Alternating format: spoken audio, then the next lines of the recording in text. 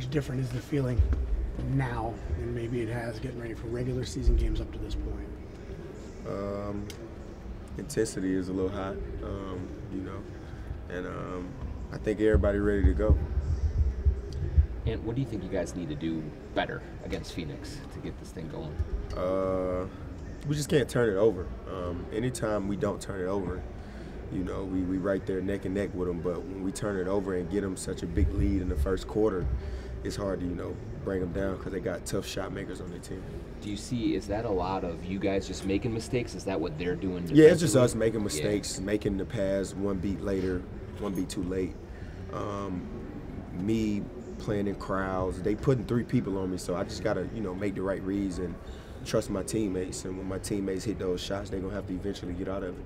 And how do you walk that line of, you've done a great job all season of trusting your teammates getting it, but also knowing that there's going to be times where you got to be aggressive yourself, right? Like, how do you kind of go about that?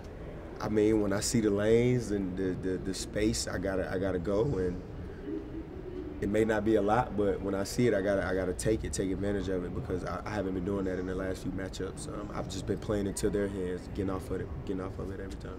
What's it been like guarding KD the last couple of It's matchups? been fun.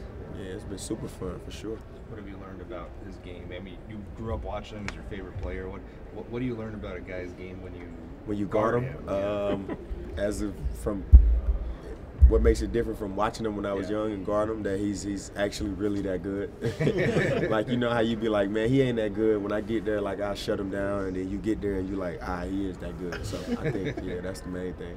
And when around Christmas, after the Oklahoma City loss and after the Dallas loss, you said you felt like you had more bullets in the chamber that you wanted to fire there, and then you kind of like went away from that and said, no, I do actually need to be involved in my teammates more, and you've kind of sustained with that. What was the turning point there where you were like, it doesn't need to be you leaving bullets in the chamber or whatever, that feeling?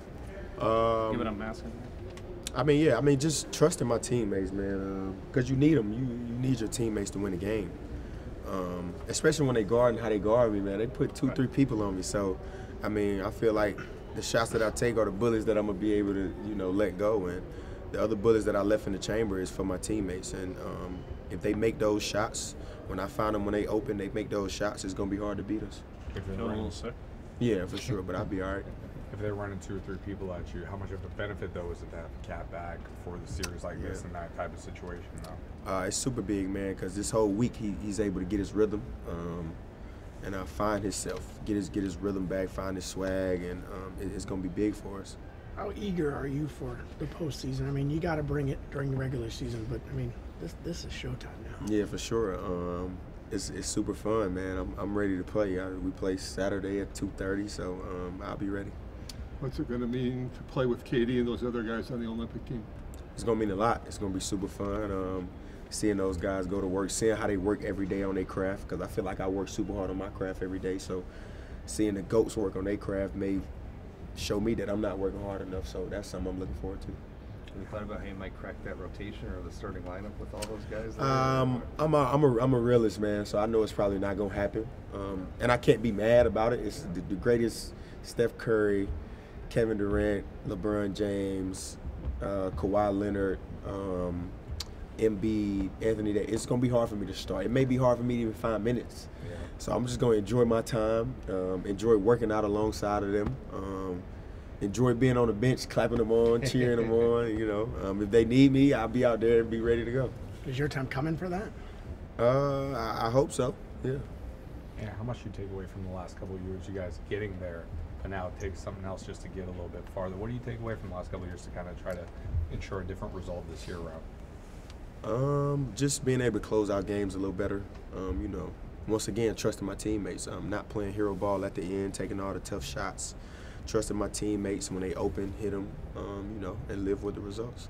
And Kat was just out here talking to us about kind of how important this series is, for this team and for him individually too. He's got a big defensive matchup in this, and then also needs to be part of the offensive equation here too. How do you see Kat in this series and what he needs to do? I see Kat being the MVP of the series if we win it, because like I said, they're gonna put 2 and 3 on me, and he's the best player on the team. So they're gonna put two and 3 on me, and you leave the best player on the team with 1-on-1. I think that's something that we live for. And yeah, he takes the responsibility on defense, and if he does a great job, then we'll come out on top. When you look at the overall defensive matchup and kind of figuring out that puzzle, as Finch likes to say, is it really just a matter of cleaning up turnovers that leads to their? That's offense? all it is, man. Because they got, like I said, they got tough shot makers, man, and takers. You know, so and they're not gonna make them all the time. They're gonna make some, but they're not gonna make them all the time. We just can't fuel they offense, get them open looks. We can't keep giving them open looks. We turn the ball over at a high clip in the first quarter against them every time, and they give them open looks. The Bills, the Bookers, they get open threes. Allens get open threes. I think if we're able to get a shot up, we ain't got to make them all the time, but just get a shot up and not turn it over and get back and set our defense and have Rudy as the anchor. I think the game is going to be a lot different. And is the idea if Towns is out there and he is making shots and you're making the right play, that eventually they'll loosen up those. I hope so, yeah. I hope so, for sure.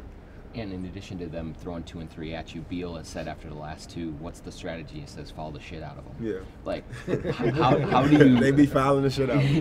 how do you kind of, like, stay focused and composed, even if you're not getting that, or they are just being super physical with you that way? Like, the physicality doesn't bother me, man. I'm a physical player. But the fouling definitely bothers me because, like, if somebody else get fouled, they're going to call it. But it's the postseason, so it wouldn't bother me at all. I mean, I played twice in the postseason, and I'm not even going to look for a foul in the postseason because I already know what's going on. So, yeah, I'll be all right. Awesome. Thanks, Aaron. Thank you, Sam. Appreciate you. Yes, sir.